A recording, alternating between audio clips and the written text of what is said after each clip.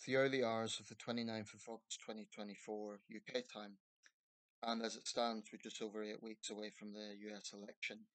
I've just been looking over some of the covers, the newspaper covers from well, it was published on January the 7th, of the events of January the 6th, 2021. And it just reiterates why Donald Trump's utterly unfit for office. What's significant here is this is both left and right. Daily Star, kind of their typical flippant cover, but more serious papers as well. The Eye, Times,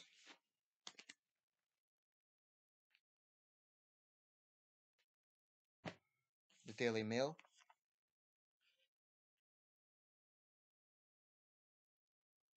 and the Eye again.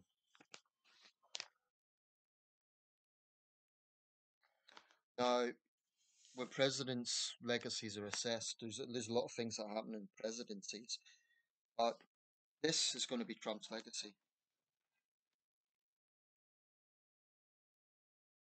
and it's disgraceful. You know, the idea that that man could theoretically be back in the White House, I find utterly staggering. Utterly staggering. Now, the 2020 election wasn't close. Biden got a comfortable victory. He won the Electoral College and the popular vote. But it's worth looking at some historic comparisons of closely fought elections.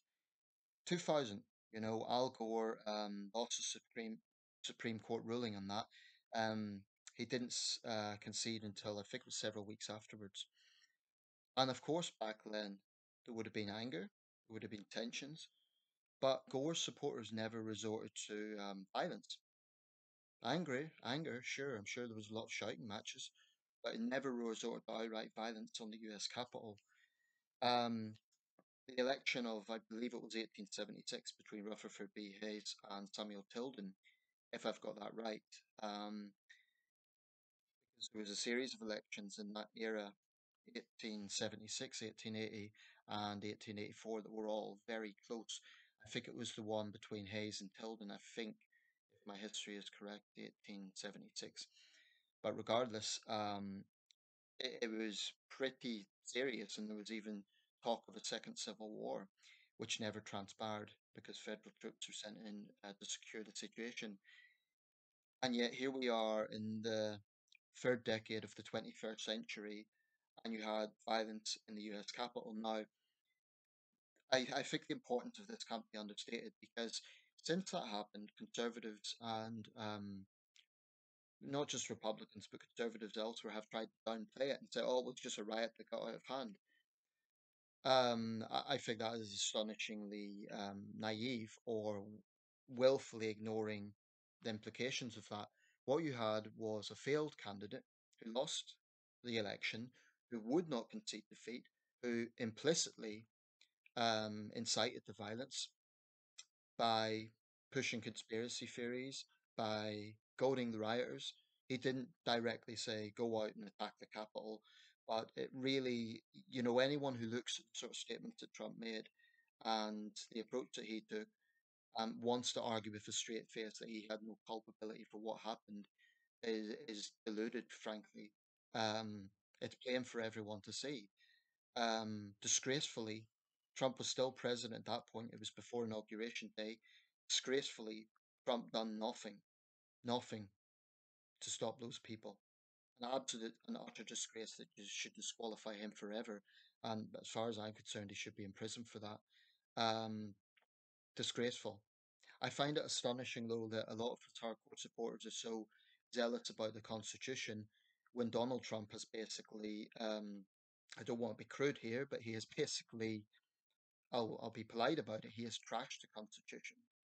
In terms of his dereliction of duty, in terms of inciting a direct attack on the US Capitol. Now, there's a lot of debate over what that day should be called. A riot that got out of hand, an attempted coup, an insurrection. Um, and it is quite difficult to pinpoint because it wasn't a coup in a traditional sense where you would have like renegade generals or something like that. Um, Was it organized? I don't think it was a riot that got out of hand. I think that when you look at the likes of the Oath Keepers, there was definitely some degree of planning involved. Um, even the evidence that there was people in law enforcement that were members of some of those extremist groups. So I don't think it should be totally dismissed that there was some organization involved. Um, when you consider the Republicans who were on the committee into that, and Republicans who accepted Biden's victory became hate figures they were deemed to be traitors, then it truly shows how toxic the Trump of cult is. Um, excuse me, the cult of Trump. Um, disgraceful. In fact, that Republican senator who spoke at the Democratic National Convention was one of those who was targeted. Mr. Kissinger, I think his name was. Mike Pence, of course. And Mike Pence is hardly a moderate Republican. You know, he was a pretty red conservative, and he was a Trump acolyte right up until the last minute. He'd finally done the decent thing, but he paid for it with threats to his life. I'd say it was the one decent thing Mike Pence done. I think, being attached to Trump as closely as he was for that long, is also part of Pence's legacy, but he done the decent thing in the end. Um, but I want to talk here about something specific about MAGA zealots. Now, I know people are going to jump on me for this and say, "Oh, Nathan, you're vilifying everyone who supports Trump. You're vilifying all Trump supporters." No, actually, I'm not. And this is the sort of reactionary attitude that people have. I'm talking about extremists. I'm not talking about everyone who supports Trump. I think they're very wrong and I think they're very misguided to support Trump, but I don't think they're all bad people. Um, but I do think there is a dangerous contingent part of Trumpism. I do think that there is an extremist underbelly there. Unquestionably, there's far right components, neo Nazi components to a lesser extent, but it's not necessarily the race thing, because Trump has minority supporters that has to be acknowledged. It's more people who have gone so far down the rabbit hole that it's difficult to see them getting out of it. I'll give you an example. I've quoted this before. The Actually, I don't think it was a BBC journalist, I think ITV journalist. Um, she was interviewing people at an event in Illinois. It wasn't a political rally; it was some sort of cultural thing. But the mindset of the last guy that she interviewed, he said there'll be a revolution if Trump loses. Bear in mind, Trump himself said there'll be bloodshed if I lose. And this was before the assassination attempt. Um, this guy said there'll be a revolution.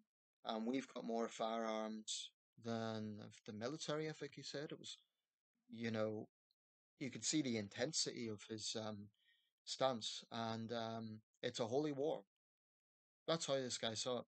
And ironically, he had a shirt emblazoned with passages from the Constitution. I mean, I'm thinking, does this guy seriously think Thomas Jefferson, James Madison, the founding fathers would in any way, shape, or form be endorsing Donald Trump? It just so I look at that and I think people like that cannot be dismissed. It's easy to laugh at them, but they do have firearms and I think they'd be capable of using them in a violent sense. Now, what that guy said was an implicit threat of violence. If Trump loses, we've got more firearms in the military. I mean, and you can see the paranoia sinking in. I'm not going to be sent to the re-education camps. Um, so it's easy to dismiss these people, but I think they're very real. Now, I've long considered that when it comes to any form of extremism, whether it be far right, far left, Islamist, early intervention is possible and it is important. I don't think we should just sink to this dystopian conclusion, nothing can be done. I'm certainly in favour of reasonable intervention measures, getting young people away from toxic websites, for example. But I do think when someone has got to that point, I don't see how you could get through to them. I think you occasionally get people who sort of reform, they see the light. But I look at someone like that and I think I mean, the journalist said, like what you're saying is quite scary. And he said, well, you have to understand it's holy war with a straight face on camera. And we're not talking about a few hundred people here. There will be potentially, I wouldn't like to put a figure on it, but I don't think they're just a few hundred people. I think they actually go into quite a significant number. Like I said, I wouldn't want to put a figure on it. I have no idea. But I think there's a lot of them. So you get Trump supporters who genuinely think he was a good president. They agree with his policies. And, that's a right. Although I think they're incredibly misguided, and I would urge them to consider that this is a man who is an indicted felon. Now, you might think that's been engineered by the Democrats. Um, you might dislike the Democrats because of the record on border security. I would just point out that the Democrats tried to get a bipartisan bill for border security, which Trump stood against, because he thought that getting something done about it, because it was a bipartisan bill, would make him look bad. Um, so he threatened to shut down the government instead. Um, but clearly, I'm not going to see eye to eye with Trump supporters. That's beside the point.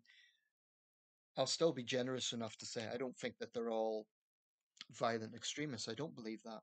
In the same way that I don't believe all reform forwards are racists. Certainly not. The majority are probably not, but some certainly are. And likewise, there are unquestionably Trump supporters who are absolutely dangerous individuals. We're talking about oath keepers. We're talking about militia types. I honestly believe that there is other Timothy McVeigh types lurking out in America right now. I was going to cite some, Kansas, but frankly, it could be anywhere. It could be New Jersey, it could be New York. I don't even think it's a red state versus blue state thing. I think these people could be found probably in California and New York. I don't think it's restricted to red states. Um, and it's scary. But the long-standing convention is in politics, and this is something the Democrats push. We need to be unified. We need to reach out, and of course, that's very, very important. I support that, but I do draw a line insofar as being overly civil to people who frankly don't deserve it. I mean, let me give an example. If you had parents who'd lost their child to gun violence, and they saw Trump and other Republicans doing not a damn thing about that, and then they see fanatics like Alex Jones pushing the whole Sandy Hook thing. Um, I don't know if Jones is a Trump supporter or not. Trump's probably too moderate for him, but anyway, the point I'm making here is a lot of Trump supporters have very similar mindset.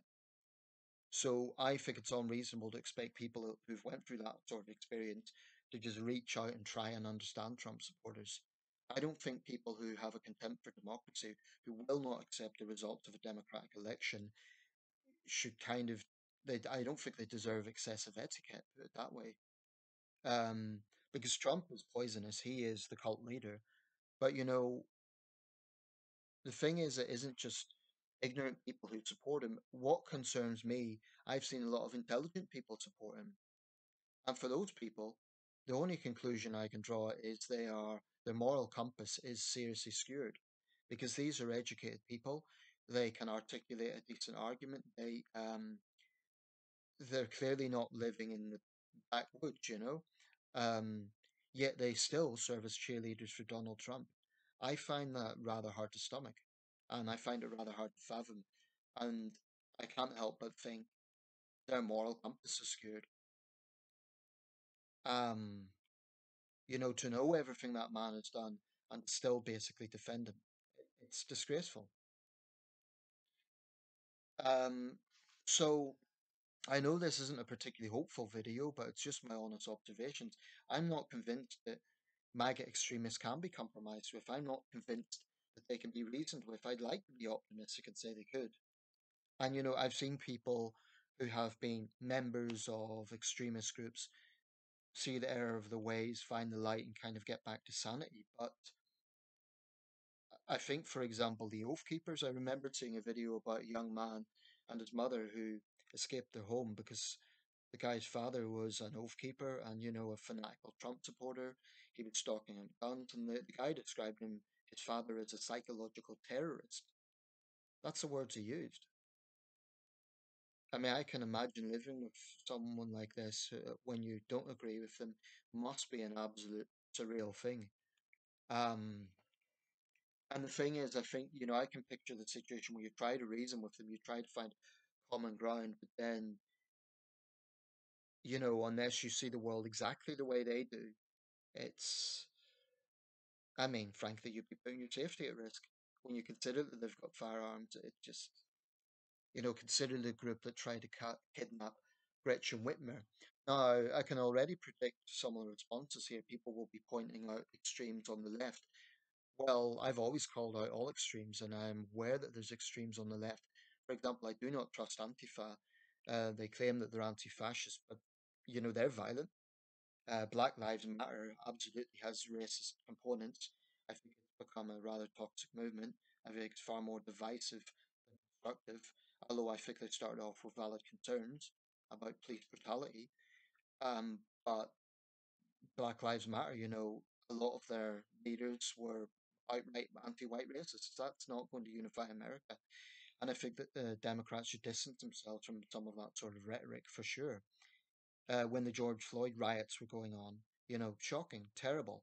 People's businesses destroyed, over 30 people killed. It was actually bloodier than what happened on January the 6th, and that shouldn't be forgotten. And whilst Joe Biden condemned the violence and said criminals should be arrested, Nancy Pelosi cannot play squeaky clean with this. Some of her statements could be regarded as incitement. Um, so politicians across the board need to be very careful what they say. It's one thing being passionate and one thing advocating support, one thing being strongly opinionated, but I think politicians need to be responsible and must be absolutely crystal clear that violence cannot be normalized. Um, but it scares me quite honestly, and I'm not even in the United States. I think that there's a mindset out there, and we could maybe draw an equivalent here with the recent violence we've seen in the UK. Um, and the cult leaders in our case is the likes of Tommy Robinson. Although I don't think it's on the same scale as Trumpism, but it's bad enough. Um, and it's the same thing, it's just deflectionism. So you'll get people who will condemn the violence, but they'll try and find, they'll then go on to basically excuse it. It's pathetic. Um, I think all the signs are Trump's probably going to lose this election, but what does that mean? Does it mean I don't think we're going to see a repeat of what happened on that day into 2021 because security is going to be very heavy. I just don't think it'll happen again in that way. But I think that violence can manifest in some other way. I think, I hope that Harris and Walt have very good security. Um, and violence can work both ways. Donald Trump was a victim of violence. I condemn it. I would say he's incited a lot of it. He's definitely, in no position to lecture about incitement, but we can't normalize political violence even against Trump. It's wrong, and it doesn't help anything. Trump shouldn't be shot; he should be in prison. That's how I feel about it. Among other things, aside from it being wrong, um, it only would serve to martyrize him if he died that day. Thankfully that didn't happen, but if he did, he would have been martyrized. And then what? All that will do is create, turn him into a heroic figure. The Democrats, of course, would thoroughly condemn it. There'd be like a state funeral or something. But I, I don't know. It is incredible, actually. There wasn't violence after that attempted assassination by the MAGA people. But I'm not. I don't think that can be held up as, oh, look, they're not that extreme after all, because they've shown plenty of examples that they are. The plot to kidnap Gretchen Whitmer, the events of January the 6th. Um, so I don't think you could just say, oh, well, look, the candidate was almost assassinated and Trump supporters didn't react with violence. Well, good for them. But that doesn't wipe the slate clean of everything else that's happened. Anyway, I'm going to wrap this up, but I really think it's unreasonable to say to moderate Americans, oh, you need to reach out to these people and you need to get them to see the light. I think that there may be some cases where there could be sort of common ground. People could say, look, I don't agree with everything the Democrats stand for. I don't like critical race theory. I'm a gun owner, etc., etc. But I think when people cannot bring themselves to accept democracy, how do you reason with that mindset? How do you reason with a mindset that will not just accept the obvious? And they go down a rabbit hole. I don't know how you bring people out of a rabbit hole. I'm not that smart. I don't know how you do that. So that's my thoughts on it, and it's why although I'm optimistic about Harris and the Democrats at the moment to some extent, I am also very concerned. And you might think, well, Nathan, it's America, it's another country, but why does this matter? It matters because America is the most powerful country in the world. America's direction matters, and I think America in chaos is not good for the West. By extension, that's yeah, it's just not a good direction at all. I don't think in Europe we should gloat about that. I think it would be very damaging for the world. Could even have economic consequences. I don't know, but I just don't see how MAGA extremists can be compromised with. And I think certainly when they cross a line, they should be treated as criminals. You know, if they're engaging in law breaking, they should be arrested. Absolutely. And you know, anyone who's still in doubt about Trump, consider the fact that he is going to pardon these people. Consider the fact that he essentially praises them. That is an absolute disgrace. And if that doesn't wake people up to what Trump is all about, then I don't know what will. Um, so yeah, I've criticized Trump and Trumpism, but the extension of this is that I think there is a fanatical support base there that are very capable of violence, and I think it's unreasonable to expect moderate Americans, whether they be Democrat or Republican, to try and reason with these people. I think they should be held to account. When they cross a line, they should be arrested.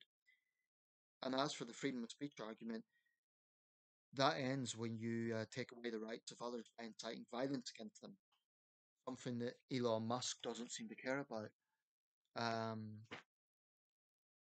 the fact that Musk is endorsing Trump says it all. I do question the moral compass of anyone who endorses Trump at this point. I'm not saying they have to support Harris, but I genuinely question the moral compass of anyone supporting Donald Trump enthusiastically in August 2024. You know, I would even be okay with people who want to concede because they don't, not vote because they don't want to support Harris and the Democrats, fine. But to endorse Trump, I seriously question that with everything that has happened. I just don't see how any intelligent person can do that in good conscience, even if they agree with a lot of the things done in this presidency. Surely there's a surely character has to matter. Surely personal integrity has to matter. Surely respecting democracy has to matter. So if you're disregarding all of those things and you want to say, oh well, Trump was good with border security, Trump was good with standing up to woke ideology, etc. Okay, but you're ignoring everything else. I just don't think it's like it balances it out. I think Trump's beyond the pale. I really do. You know, I've heard people who are pretty right wing and they say they recognize that Trump's a liability and they say things like they'd rather have Ron DeSantis or someone like that. Again, I'd strongly disagree with them, but at least they recognize that Trump's a liability. At least they see it for what it is.